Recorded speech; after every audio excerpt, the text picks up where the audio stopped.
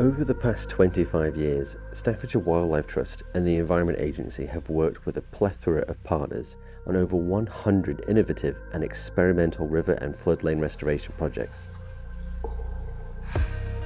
We're working to undo the damage to the over 85% of Staffordshire's watercourses, which have been worsened by human intervention by being straightened, embanked and disconnected from their floodplains. Together with geomorphologists and ecologists, we're taking a different approach to help nature recover. Many of our schemes have been experimental and innovative. Here we take a look back at some of our flagship projects to look at the different techniques to see how we've made a difference. So we're here at the River Trent at the old Stoke City football ground. We've diverted the river, created a new 500-metre section of river about a couple of 100 yards from where it used to be, and it was a site of an old concrete monstrosity of the river devoid of any wildlife. So we've created a lovely new renaturalised river channel.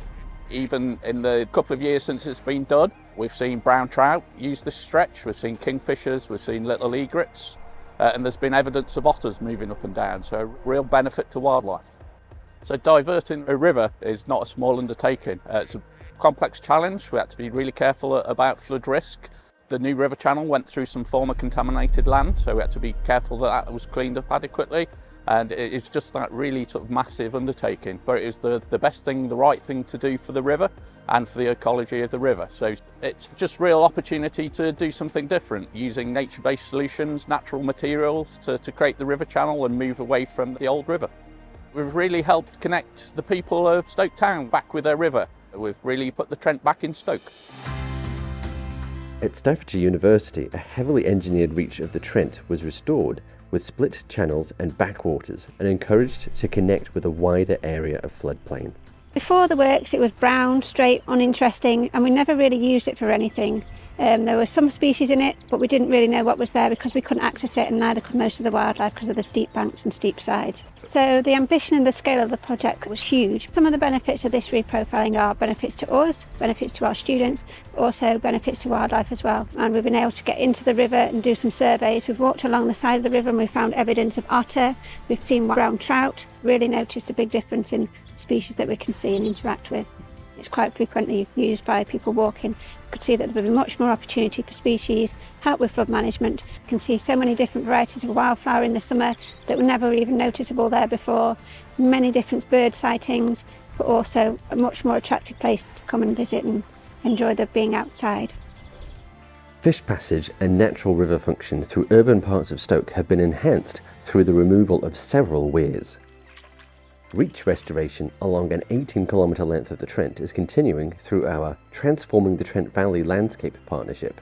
Techniques include river widening at Croxall, floodplain lowering at Tuckholsholme, mid-channel bar and chute channel creations at Rylands, and the UK's largest river island restoration at Cherry Holme. So we've returned to Cherry Holme to undertake some invertebrate monitoring, and also we're working with the University of Salford to do some drone mapping. 20 years ago, this whole area behind us used to be arable farmland right up to the edge of the river. It was just a single thread channel. The scheme itself was to excavate out a former channel to restore a 9-hectare river island. We're really, really proud of this project. The river is now back in charge and it's dynamically able to generate its own habitats. And as you can hear behind us, we would say that the river has got its voice back. Intact headwater streams are the key to the health of our main rivers. They supply clean water, sediment and nutrients and are, in themselves, biodiversity hotspots. The partners have carried out schemes to protect and enhance over 22 kilometres of these stream corridors, including at Cannock Chase, the Churnet Valley and the Southwest Peak. This work has thrown a lifeline to endangered species like the white-clawed crayfish. It also helps to mitigate the impacts of drought and downstream flooding. We were also the first in the UK to use engineered log jams to protect roads and a railway. Staffordshire Wildlife approached us with the Environment Agency. The cows were going in the stream and getting the sides of the bankings down with the silt, and the water was taking it down into stone and blocking the culverts. Staffordshire Wildlife put a proposal to us that they would fence out the stream and put some water troughs and pipes. It worked well for both of us.